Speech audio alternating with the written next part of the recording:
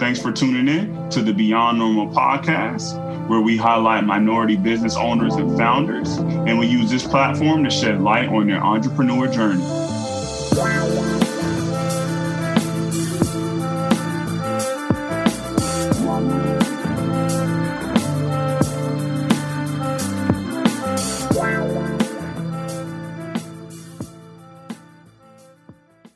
Welcome everybody to another episode on a Friday with the Beyond Normal podcast. We got a twofer for everybody today. We got two amazing founders that are in an interesting space, and we want to make sure we brought them on together. I think there's going to be some amazing synergies throughout the conversation. We're going to hop right into things, but before we do that, I just want to give a quick shout out to our sponsors over at Velour. Again, Velour has been an amazing partner for us. They're doing some amazing things in the import space. So if you got a product and you want your product to be, everywhere around the world, make sure you don't just import it, but you Velour it. All right. But again, they've been an amazing partner for us, curated this list of founders with us for this season. So excited to bring on our two guests. First up, we have Carleen. She is the founder, CEO of Sitabit, which is doing amazing work, providing virtual activities for kids. We all are in this remote environment here, so I think it's so critical to have something for everybody to do in the space when we're all at home. We're all trying to utilize, have our time utilized the right way. So glad to have you on today, Carleen. And then we also have Tim. I think he also goes by Mr. Future of Work, but Tim has a company called the Guide App. They're doing amazing things around learning and development, career development. They've got an amazing platform that Tim and his team is building out there. But excited to have you both on today on the platform. How are you both doing today? We're doing well. Thanks so much for having me. Fabulous. Thanks, Kenny. Thanks for having me. For sure.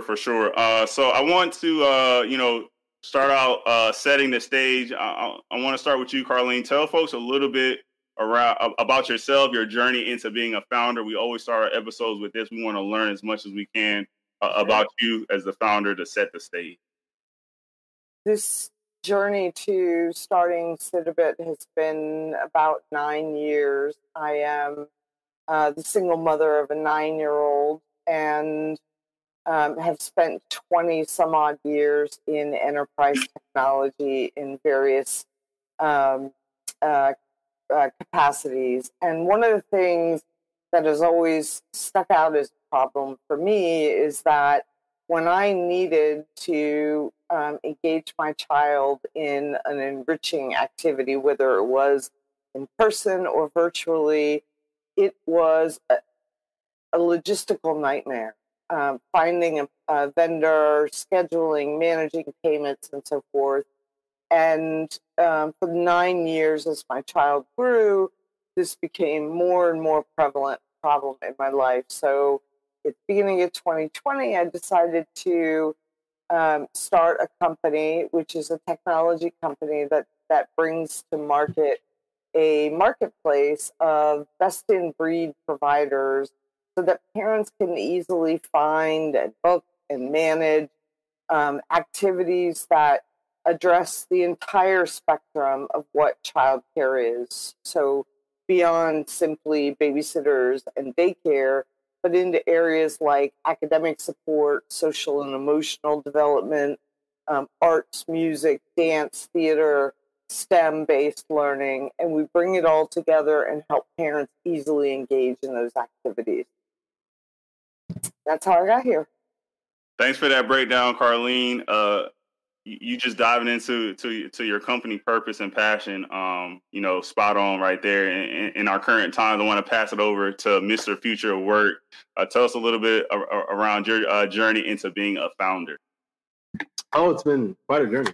God has been in business for 2.5 years now. We were founded when I was living in Seattle. Now I live in Houston, Texas, and it's been a glorious journey. Every day is tough, but it's not easy. But when you are building something that you believe in, you're doing it for the good of your customers, to be honest with you. And initially we started with the kind of idea of building something for life skills training for high school students. And then over time, we evolved and we actually pivoted our company during COVID-19 to focusing more on onboarding and training for enterprise remote teams.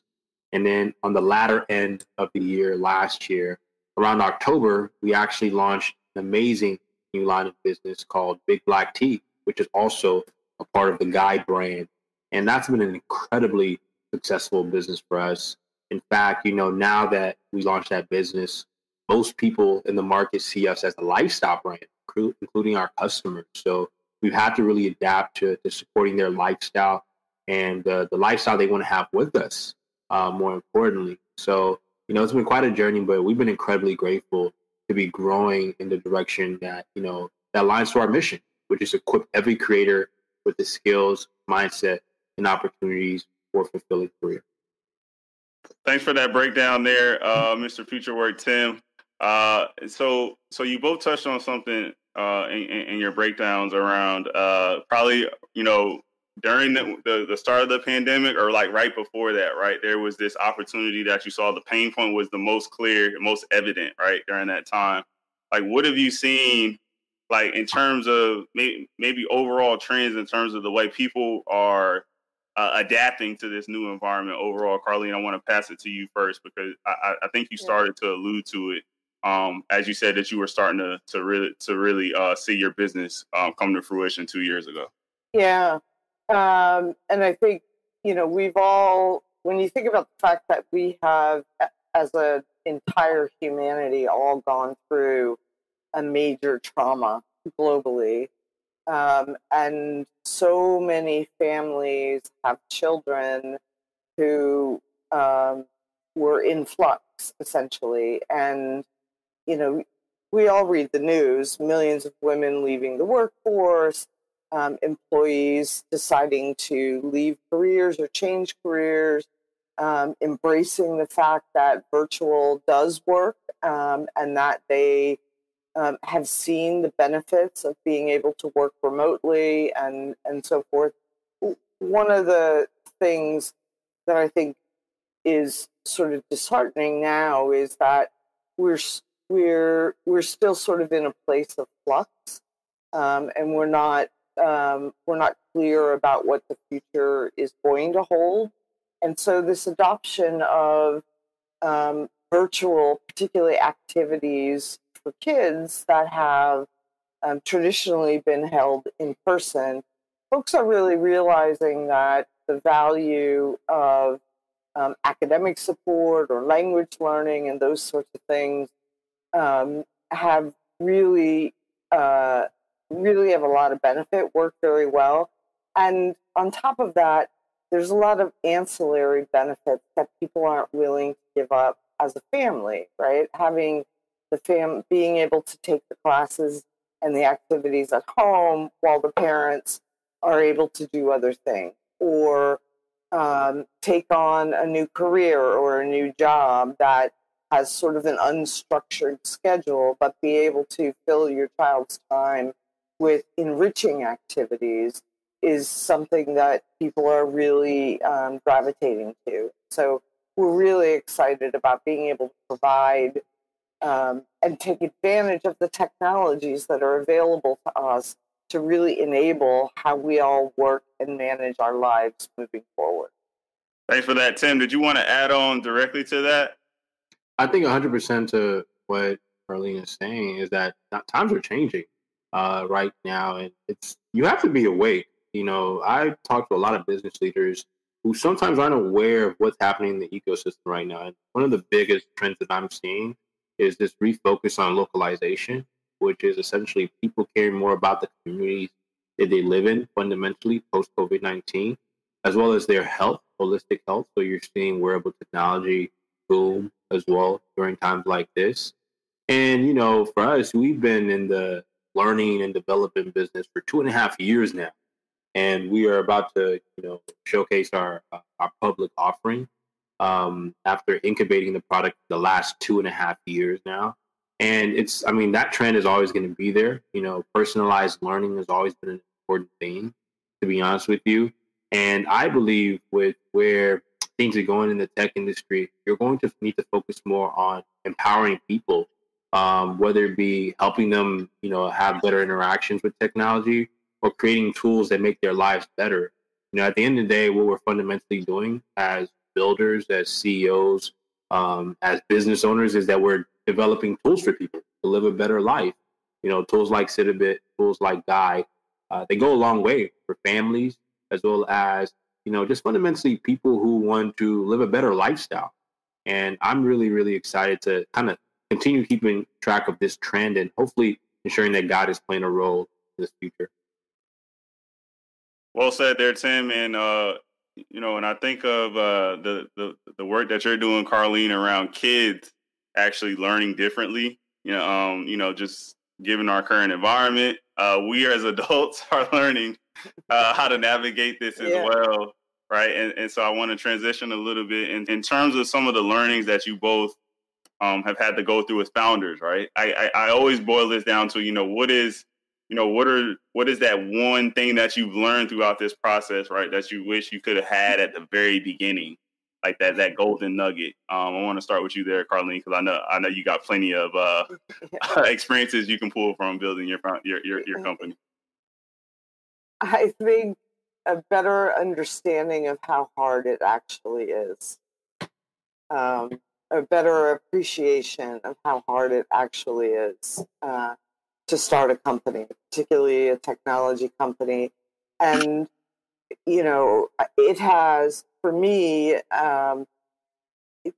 going through this journey has done two things for me. So it has really allowed me every single day to learn something new that I knew nothing about previously. So that's a huge gift, to have to be responsible for areas of the business that, I was never exposed to previously. And the buck stops with you as a founder, right? You have to figure it out, and you will figure it out, and you just do it. But then the next thing is, see,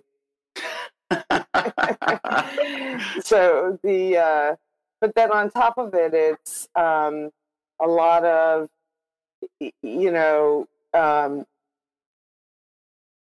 the other benefit that I personally have gotten is it has really solidified my belief that what I'm doing is needed in the market, not only because of the people I talk to or the validation I get externally, but because I live it every single day. I mean, like you just saw my son come and sit down in the office, and, being able to have him engaged in activities that are beyond just, sort of maybe watching TV or YouTube videos, that he enjoys, and he's expanding his mind outside of school day in extracurricular time is just really validating for me. So the market is validating my activity.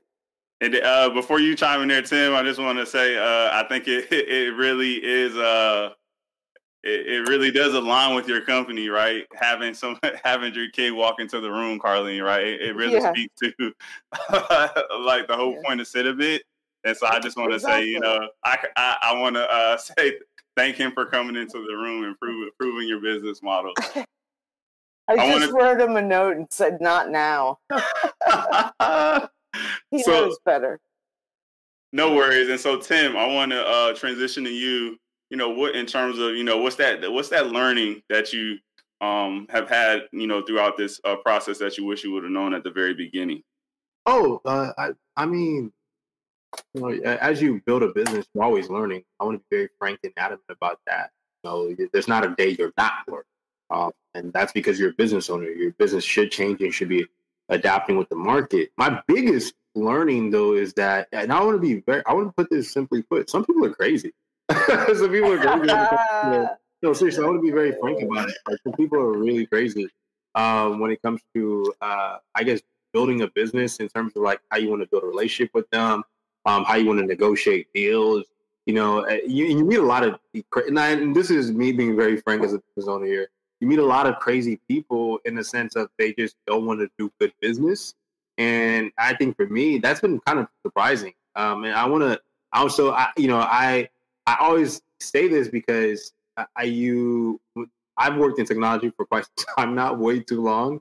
And I still like meet people who I would love to partner with as a business owner, but sometimes their corporate values or their corporate ethics or their corporate culture doesn't align with guys, so we can't work together. But then it goes down to potentially just looking at the numbers, not right from a partnership standpoint, right? And it just, things don't align.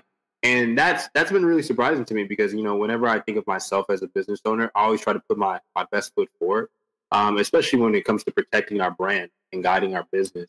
So, you will meet a lot of crazy people along the way as a business owner and as a founder. And it's really important for you to be very level-headed and be very pragmatic because, if you have crazy people all in your business is going to be crazy.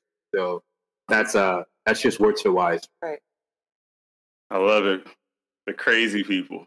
Yeah. I think that's gonna be that's got to be a clip that we definitely snippet for folks. And the answers you both alluded to, that question is very open ended, and being a founder is a very dynamic thing, right? You touched on it, Carleen, right, where you're probably tapping into skills that you don't normally utilize, right? We all, not a 9 to 5 is really you work in your specific function, accounting, sales, IT, whatever, right? And you hone your craft there.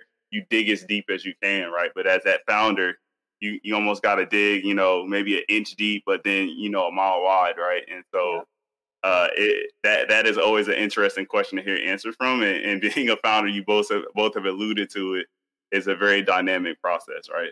Yeah. So, and I'll just add one point is one of the things in this, maybe because everybody was on lockdown for the last 18 months, but Kenny, we were talking a little bit about Twitter before we started. There is an incredible community of folks on Twitter that are ready, willing, and able to help up a phone or offer advice. Now, to Tim's point, I would say, take a lot of it with a grain of salt and really go in with your eyes open around who you're taking advice from or who you're talking to. But I mean, as an example, Tim and I know each other because we met each other on Twitter. But so many people I've been able to tap into for areas that I know nothing about that have helped me sort of gain those skills. So the community is out there and it's very, very strong. Got you. And it's very kind of timely that you brought up that term community, right? Carleen, I think, Tim, you touched on it a little bit as well, but from my personal perspective, it's been amazing, right? Just being able to have some of these conversations, Carleen. You mentioned Twitter. 2-3 years ago, I wouldn't have did this, right? I'm a sales guy. I would have been on the road. Yeah. I got to do face-to-face, right? But Twitter, Clubhouse, all these different avenues, all these different channels have really allowed us to figure out what our community is, our tribe is, right? And that shouldn't really go understated, right? Because once you find your tribe, things start to click. I'm pretty sure you both can kind of speak to that, right? In terms of things clicking, once you find that core group of people to be around, and the conversation somehow builds into something bigger. How did you... Tim, you kind of alluded to the crazies, right? So I'm curious, how did you go about finding your community, finding your tribe throughout this process? Man, thank you so much, Ken. That's a wonderful question. And, I've been having such a great time on the talk so far. So keep doing what you're doing, Kenneth. I want to be very frank with you. I think that, there's highs and lows of a business. There's some days that they're really great, and there's some days where there's nothing's happening. That's okay. That's business, right? For me personally, I just try to remain level-headed as a business owner. But one of the things that's really worked for our brand and our business, and I've been so happy to see this, is we really optimize around our community. We just focus on them. We don't try to do more than we need to, but focus and invest in our community. I often tell people there's 2 approaches that I think make any company successful. A company that invests in their people, whether it be their employers, so their internal people, right? Investing in them. However, making sure their well-being is right. And then it goes a little bit further than that, investing in their community. which is investing in your customers, making sure that they have an amazing experience when they experience your brand, making sure you're delivering products that they actually need and want to use, because there's a lot of products out there in the world, right? It's really hard to get attention, of course, but when you build something that's useful and your brand is reliable, it's trusted, that goes a long way. And, you know, there's a rule that we abide by at Guide, and I always ensure and I drive home with our team is keep things stupid simple. Seriously, keep things stupid simple, not only for us, because we have to create processes on our end and all kinds of things, but really for our customers. Because if it's complicated to us, it's going to be complicated to our customers, right? So investing in our community, our customers, and for us at our company, we just keep things really pragmatically simple because that allows us to scale in the direction of where we're going. And you know, on that note, you just touched on something there around keeping things stupid simple, right? And it almost seems counterintuitive, but it actually takes creativity to keep things simple, right? And not overthink. Like a lot of times, I even find myself having to kind of iterate through things only to find out that the initial version, right, that MVP, that minimum viable product that I came up with was probably what I should have went with, right, to gather some feedback. So I want to flip a question to you, Carleen, in terms of, you know, we hear so much focus on the technology. We understand STEM degrees and the importance in education.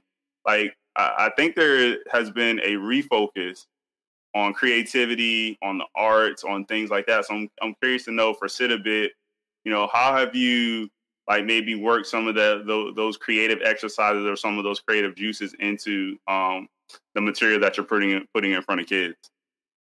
So you're right. I think, you know, the whole creator community, the creator focus very much extends to kids, you know, kindergarten through high school age. And the ability to partner with folks that are helping kids develop things like, you know, online presence with integrity and security, helping them learn the tools and the technology that are out there so that they can, you know, become quality, constructive, and valuable members as they grow up. So for us, we call ourselves the Kid Engagement Company, Enrichment Company, where we bring together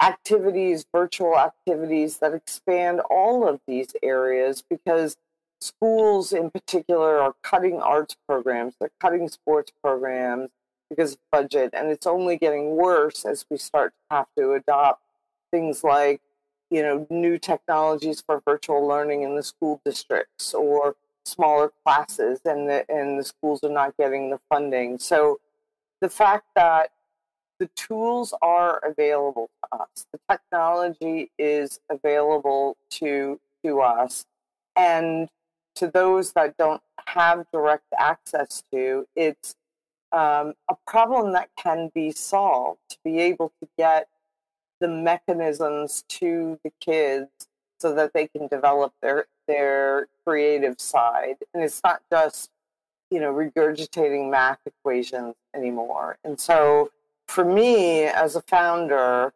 you know, the beginning of my career was in the creative field in advertising. And so being able to go back, take advantage of those skills, it's been really helpful to me, utilizing tools that are available, freely available out in the marketplace. So I think as Tim said, I'm so excited to be creating something that's useful and helpful to people, but really more excited about the notion that folks are looking at their lives through a different lens and making different choices based on what is allows them to lead maybe a more fulfilling or a more balanced or a more community-driven focus. I love that as a silver lining to the pandemic. Thanks for that breakdown there. And as you were speaking, Carleen, I was thinking of my 11-year-old nephew and how he knows way more about an iPhone than I can ever know.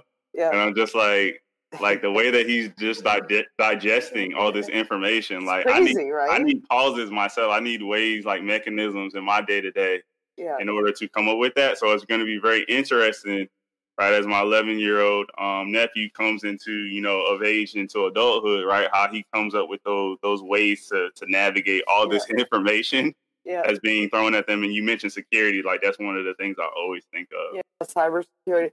I joke because, at the beginning of the pandemic, my son and I looked at each other and we collectively determined that I was the worst third grade teacher on the planet. So there was that. But then I also immediately turned into the IT help desk, with him, which is something I also don't have skills in, but I do now. But over the course of the year, he has self-taught himself using, things like YouTubes and videos. He can, code himself a full virtual reality game. He doesn't need IT support. He, the skills that he has learned over this past year, because he wasn't in a structured classroom, have it just been so eye-opening. And I'm so proud because he wouldn't have learned any of that having been in school, or learned not nearly as much as he has this past year. So I think it's great. It's incredible. That's incredible. Yeah, it really is. Like I can only imagine. Again, I'm always thinking of like 10 years down the road, like how much these kids are gonna know. Like Crazy. it's gonna be scary. Right, and we want to take the steps. I don't say we want to. We have the opportunity right now to help these kids understand what it means to show up with integrity and honesty, and to embrace the community and have respect for each other and be secure, and know what cyber security is all about. And those are the type of activity partners that we bring together in our marketplace. It's the whole child, not just the academic component. Okay, and Tim, did you want to add anything to that? I did have some follow-up. No, I'm a big supporter of what the team at Citibit do, just because it's we're a family-based business at Guide. I mentioned this. I don't know if I mentioned this earlier, but a majority of our customer base are women with families. They are sisters. They are mothers, and for me, I think a lot of what Carleen is talking about, is talking about some of the trends that she's seeing with her own son, in terms of how adaptive he is with technology and how aware he is with technology. It really speaks to a trend with consumers in large. Everyone wants to have a relationship with their tools, but more importantly, people want simple to use tools. My dad, he's older in age. He doesn't have the best experience with technology, just because he doesn't have the patience for it, to be honest with you. And he, often asks me questions of how can I help him with this and that and stuff like that. Sometimes I don't have time, sometimes I do. So I help him. But it's not often people would assume that, it's his fault. Like he doesn't know how to use this technology, or it's confusing, or he just needs help, or he's old. But the reality is that there's certain technology that still isn't as simple as you believe it is. It really isn't. So he needs my help, and I have to help him.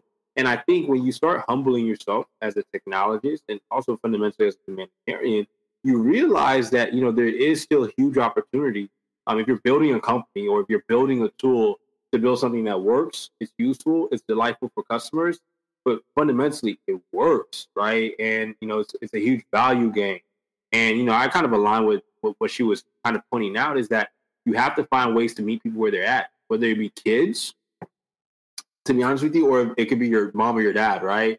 But, I think we're going to continue to see a trend that, like, people still want tools that are, whether it be for their work, for their life, but at the end of the day, they're just simple to use. Definitely, I love that, Tim, and that definitely holds true to your stupid simple, right? So I'm a consistent theme there, and I'm not mad at it. But next up, I looked at both of your platforms prior to. I really just wanted to shout out, if folks haven't, check out the website. We'll be posting those on the banners below and throughout the conversation. Amazing looking websites. But one of the things that I noticed, I think for you, Carleen, yours was around at the top. You did have a company banner, right, where you're really speaking to, companies, and then for your pricing as well. Tim, I know there's like different tiers, and there's a business enterprise tier. So I'm curious to know. We've talked a lot around community and kind of having that power in the hands of the individual. But how are the businesses, the companies that you both are speaking to, right? Because I know there's some B2B element there. Like how are those conversations going, and how are they understanding this whole empowerment at the individual level? Mm-hmm. I'll let Carleen share a little bit about her insights and what she's doing. Yeah. So our platform, the Citabit Market, is available for free to anyone, to any individual. Our primary customers are corporations who provide their employees access as an extension of existing child care benefits. So traditionally, companies offer child care benefits, companies that can offer child care benefits in the form of discounts or stipends to daycares or nanny matching services. And our perspective is, well, childcare doesn't end there, right? When you graduate from daycare, it goes, all the way through the point at which, where we focus is the point at which, they become young adults and graduate from high school or move forward. And so we find that companies are, whether it be because of the pressure that employees are putting on them, looking for expansion in child care benefits, or the adoption of a remote workforce where children are home and interrupting the workday of the family, that more and more companies are looking to support their employees more holistically. And that's not just childcare. That's, with what Guide is doing around learning and development. It's, financial well-being. It's mental well-being. It's all of those sort of benefits that are beyond the core healthcare, vision, dental type situation. And I think, my heart bleeds really right now for HR organizations, because they're trying so desperately to support families where they are, right? Which is wonderful. But it's almost like they're playing on a field that continues to move, right? Mm-hmm. So a week and a half ago, everybody, many companies had their plans in place, whether they were going to return to the office, part-time remote, full-time remote, whatever it was. And, with things that are shifting within the last week, 2 weeks, a lot are revisiting that. So, which has this sort of larger implication to what are we offering as support to our employees, and what do we need to do as fast as possible. So, but I do see, and I talk to a lot of HR leaders in all kinds of sizes of companies, huge global enterprises, all the way down to small companies. And the overriding perspective is we are fully prepared and want very much to support a more holistic approach to how we support our families and employees. So it's great. It's really positive. Great point.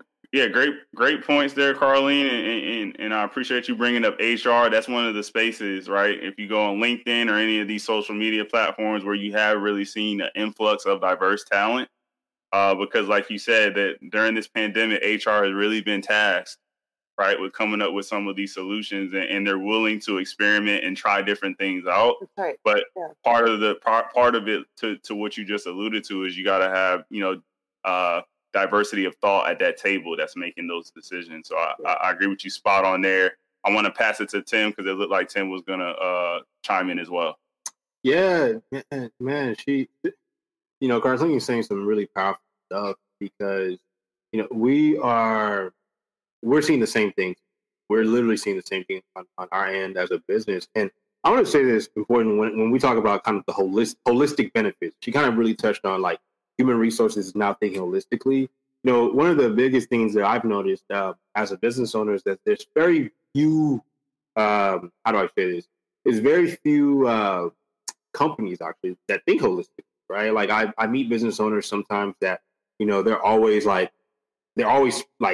spread too thin, right? Or they're always focused on that next big thing or that new shiny object, which isn't the best way to build a business. But when you talk to human resources professionals, when you talk to the people who are HR admins or they have their CHROs, and you listen to them, they care about their people, right? They might have execs or CEOs that maybe aren't the best, but they care about the people. And when I think about us at Guy, we are literally just in the business of serving people, right? And ensuring that they can train and onboard without friction. And our value proposition is simple, in under 90 seconds or less. And the thing is, our tool solves that problem. And more importantly, we believe that at the end of the day, we're a great holistic solution. Even now, right? Obviously, you evolve, you add new features, you do all kinds of things to be better for the customer. But even now, we have a really strong value proposition. So for me, really going back to what Carleen is saying, you can tell she's been talking to her customers, is HR people are thinking holistically, and there are great CEOs, the best CEOs that I know, they're also thinking holistically as well. They're not just only looking at one end of the puzzle, they're looking at the whole picture and they're moving the direction forward. And when I say moving their company in the direction forward, that means their people. They have to think holistic about how do we support our people, not just with a one-time solution or a one-time tool, but a tool that one has a strong value proposition. And at the end of the day, my HR team can use it for, a good holistic solution for our people. And that's what I've been hearing the same exact thing that Carleen. Appreciate you echoing that. And, as you were talking, Tim, I can think of a couple of industries. One big industry that comes to mind, though, is retail. Retail is typically an industry that's been kind of a laggard when it comes to development and retaining talent. You can imagine what the attrition numbers are in 100%. A space like retail, right? And over the last year, what you've seen is that a lot of these retailers are saying, "Hey, we'll sponsor completely programs like the Google certs. We'll cover education costs completely, right?" And that's where we're starting to get into that holistic approach that Carleen, you really started us off with around this question, where it's really just not truly about the dollar amount that you pay me and whether you give me medical coverage. Yeah. A lot of those topics that have traditionally been the topics of what compensation is, those are expected now, right? We're expected for you to pay me what I'm worth, right? And we're expected to have certain benefits, right? That's one of the joys of being in America. But then on top of that, what are some of those benefits that I think some of the companies can actually start to leverage as ways to kind of get talent to be kind of attracted to being there, right? We gotta. You spoke to it earlier, Carleen. We got to make it kind of cool to work at some of these places. We know the tech companies, they figure that out, right? They got all the swag, they got everything in place. They got merch, but it's going to be very interesting over the next few years to see some of these industries that have typically been laggards and losing talent, see how they can flip that switch and retain talent. I think a company like yours, Carleen, or even yours, Tim, really kind of starts to check the box for them on that. Yeah. Thank you so much, Kenny. Yeah, thank you. And if I can just add, you brought up retail, and I would add to that, hospitality and any of these, the restaurant industry, a lot of the arts industry, and for us in our organization, the issues that exist around childcare as a whole is really my soapbox issue, but I can't fix, we can't fix it all. We've chosen a piece of this, but when you think about what the infrastructure programs are that are coming out of the federal government and the aid that's coming, fundamentally, if folks that have to be in person at a job don't have access to affordable and available quality childcare, then we are going to continue to be at a disadvantage in trying to rebuild our communities and our economy. Because if folks cannot go to work because their children are home without childcare, because schools are part-time virtual, well, then we've failed families, or we've failed children, or we've failed our ability to quickly rebuild our communities and help folks get back into the workforce. So we're very passionate about the fact that childcare, is an infrastructure. It's a core service like, roads and I don't mean to get political, but it is absolutely fundamental to the way that this country works. And without it, some of these industries, as you're mentioning, will continue to struggle with rebuilding, and that's unfortunate. So I think you just dropped the gem, Carleen. I feel like there were a couple gems in there, but just like when it comes to infrastructure, like you mentioned, we all see the news, right? We don't even have to get political. We see the news. We see how much money. Like, we're not talking about M's. We're not talking about B's. A lot of times we're talking about like T's, trillions of dollars, right? So throwing at some of these ways to keep the economy going, right? And so for you to really equate childcare and that and that space in terms of infrastructure, I think that's a gem. That's a gem, Carleen. There, Tim. Were you gonna? That was my soapbox. Use the Beyond Normal soapbox however you want, Carleen. Yeah, no, please. It's this is what podcasts are for, right? No, I think Carleen really hit her on the head. To be very frank with you, I think a lot of the I meet a lot of business leaders. I talk to a lot of business. I see a lot of business leaders on LinkedIn and just in real life, and I think many of them are always interested in the next big thing, the new shiny object that everyone is wooing over, right? A few years ago, it was kind of like blockchain. Nowadays, it's the application of blockchain, cryptocurrency. Now it's the metaverse. It's the biggest conversation that I'm seeing pop up on my feed and just at large. And the reality is that technology comes and goes. I've been in technology for too long now, and I've seen a lot of changes. It comes and goes. New trends happen, right? New values created here and there. New applications exist.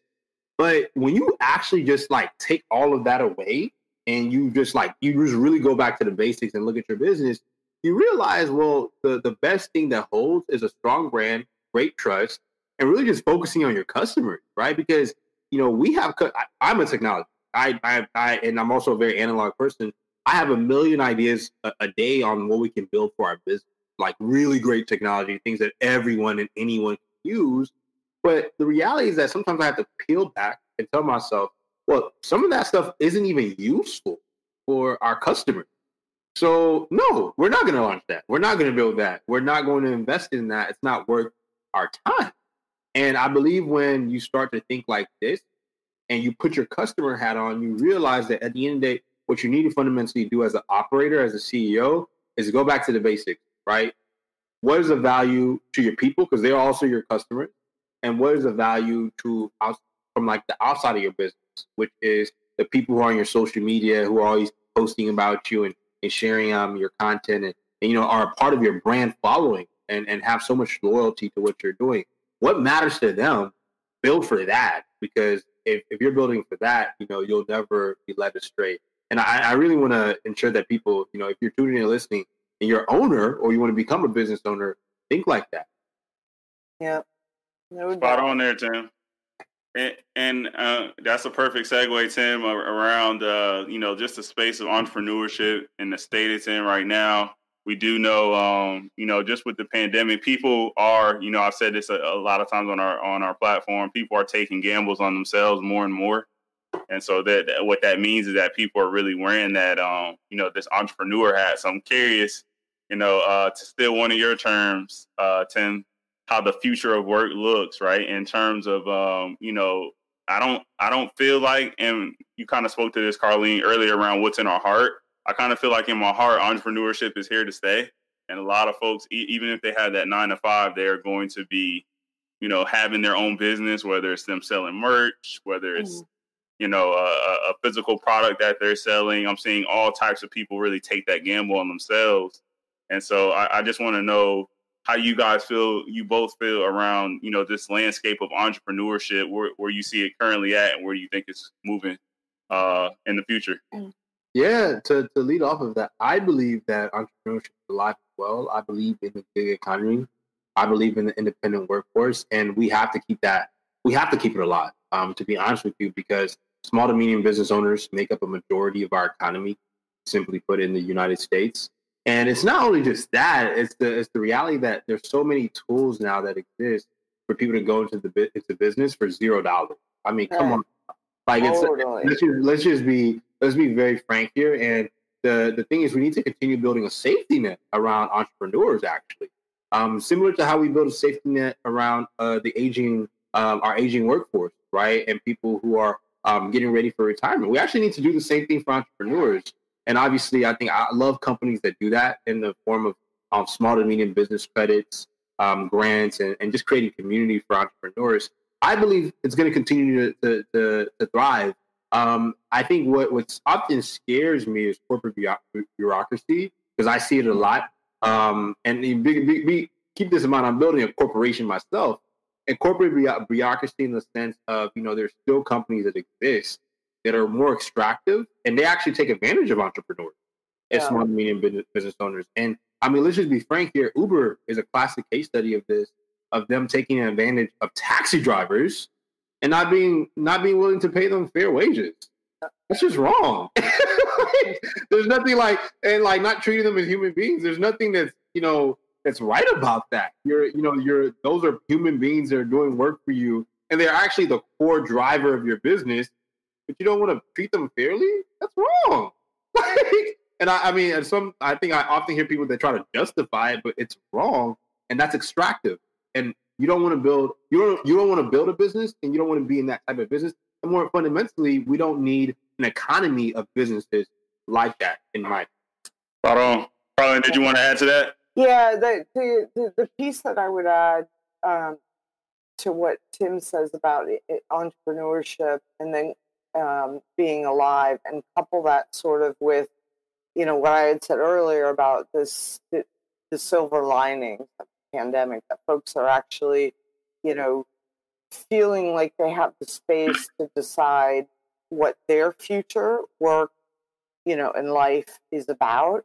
And I have spoken to a lot of founders that I've met through Twitter and other communities that have decided in this moment to start their own company, whether it be a side gig or what have you, because of the pandemic, because they have an issue or a problem or a pain point that they themselves have accepted for such a long period of time.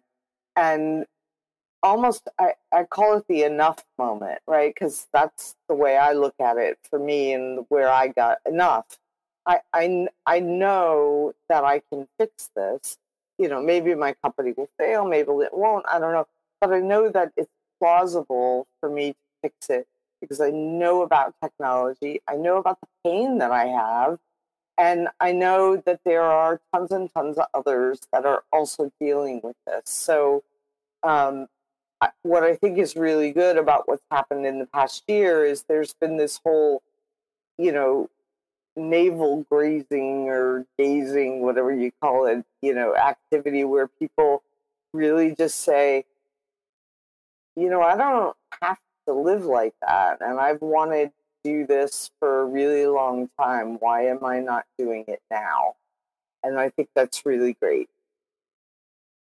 I love that, Carleen. I just took another note. I feel like you're using our platform to drop gems. The enough moment. I don't know why, but that just stuck out to me. Right, like there's just these situations that we're in, right, where we feel like we can do it. And I gotta shout out one comment, because Brooke chimed in and corrected me. It's not a gamble. We the best. I can't put on my DJ Khaled voice, but it really is something where once we go through these situations, we start to acknowledge, all the strengths that we have, all the experiences that we have, and that's really currency in this current environment. I don't think we say that enough. But I just wanted to throw that out there. Thanks for chiming in there, Brooke. Again, Brooke has been an amazing partner over at Velour, and continues to support us, and bringing this content to the world.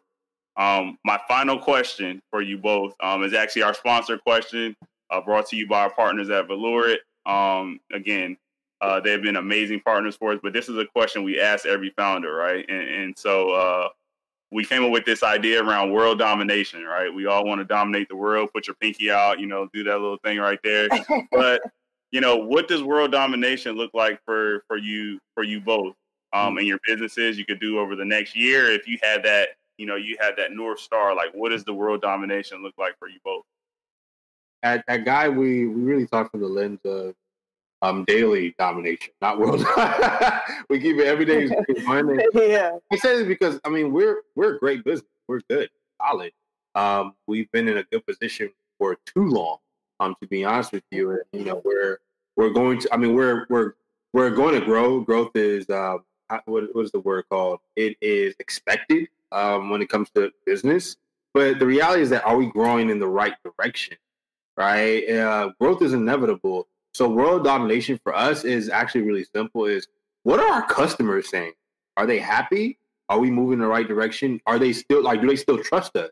And I really want to go back to saying trust is really important, because there's case studies of brands that have no trust, but they have they have a great brand, right? Like no one really trusts them. They're always in the news for all kinds of things, but they have a great brand, which is cool. So world domination for them is just like being in business, staying in business, like keeping that train moving.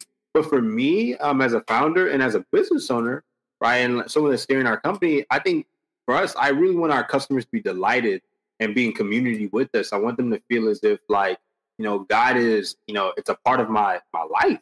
And it's not, I'm not just giving money to guide, right, to have a great day and because it has this software and they have this tea, but I really see them being involved in my community. I see, I see their mission. I feel their mission versus them being on just like a TV screen or on a billboard. I think, there's a lot of companies like that. We all know their names. We even use some of them, but that's not the type of company that we're trying to build at Guy. So world domination for us, I think, to plainly put it, is daily domination, and just focusing on customers every single day that we wake up. Yeah. Thanks for that, Tim. What's your version of that look like, Carleen?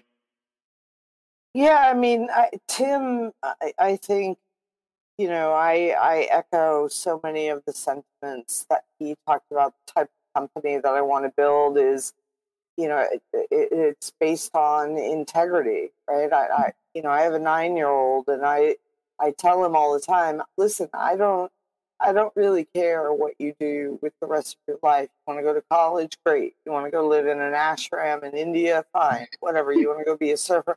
As long as you have integrity, you're honest, and you're kind, right? And that's the culture that I want to build as a company. Now, clearly, as a founder, I want to build a company that's growing, revenue generating, is driving returns for our investors and so forth. And beyond that, really supporting families, mostly because this is very personal to me and something that I have lived through for so long as a single parent. I personally know how difficult it is. Single parent, multi-caregiver household, doesn't matter. It's so much. And to make it easier for families. And then, longer term, it's how do I, as a human being and my company, impact more broadly the availability of quality care for children in underprivileged communities. So that means a lot of things: access to technologies, access to activities, enriching activities, co-sponsoring programs that are helping kids in neighborhoods that don't have access to become, cybersecurity professionals, or that they're better equipped to enter the workforce or apply for college, or being able to take what I'm building as a company and have a much broader cultural impact is something that would equate to world domination. I like it. Carleen, appreciate you both sharing, what that means for you. That can mean, again, that's a dynamic question. It can mean whatever you want it to mean for your business. We've had some founders come on and, it's the $1 billion. It's the, that kind of world domination. But for you both, it seems like you're really focusing on your community and that impact right now, which is always a pleasure to hear. In closing, I just want to thank you both for really coming on our platform. Like Carleen, you mentioned it, leveraging the soapbox. Beyond Normal is a soapbox, right, for founders, diverse founders to hop on that soapbox and say what you need to be said. I want to pass it to you both each one more time. Just let folks know how they can keep, stay in contact with you, connect with the brand, stay up to date on all the things that are going on with Citibit and God app. Sure. So if you're interested in learning about our company, we can be found at citibit.net. The marketplace is citibitmarket.com. It's free for anyone to sign up. If you wanted to contact me directly, any of the email links, info@founder@citibit.net. I'm on Twitter and Facebook, LinkedIn. Please, any questions or comments, feel free to connect with me, and I can make sure you're taken care of over at the marketplace. So, Kenny, I want to thank you for just hosting a great platform for founders to come on and share their stories. So truly grateful. And Tim, I love you. So there's nothing more I need to say there. Oh, thank you, Carleen. With that said, and, to share a little bit more about Guide, guidegroup.com is our new home. We recently went through a rebrand a couple months ago, actually, around April. And, we eventually have a new skin to our site, a new home to our site. And we are gearing to go into public preview for our software line of business. And, it's going to, we've been incubating that line of business for quite some time now, just making sure things are right and ready for scale. And we're excited for where we're going. We're just really excited to see the lifestyle around our business. I mean, we have so many amazing people who are a part of our community. And our focus is to just, how do we continue to serve them? Like, it's really that simple, just because they believe so much in what we're doing. And we want to really make sure that we're going a mile long for them, the way that they show up for us every time. Thanks for that breakdown there, Tim, and Carleen as well. Again, two amazing founders. Definitely wanted to have you on. Appreciate, Tim making the connection initially with you, Carleen. Like you both have touched on, just focusing on the community. That's very near and dear to our hearts over at Beyond Normal. So just wanted to thank you both for leveraging our platform. For the folks who've been chiming in, thanks for the comments. Thanks for engaging. We had an amazing engagement throughout the conversation. Our team behind the scenes is always keeping things rocking and rolling as well. So I want to thank them too. And outside of that, just want to say thanks for tuning in to another episode of the Beyond Normal podcast. Thanks, everybody.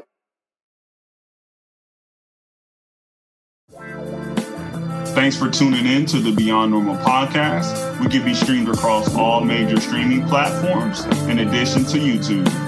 Come back again. Wow.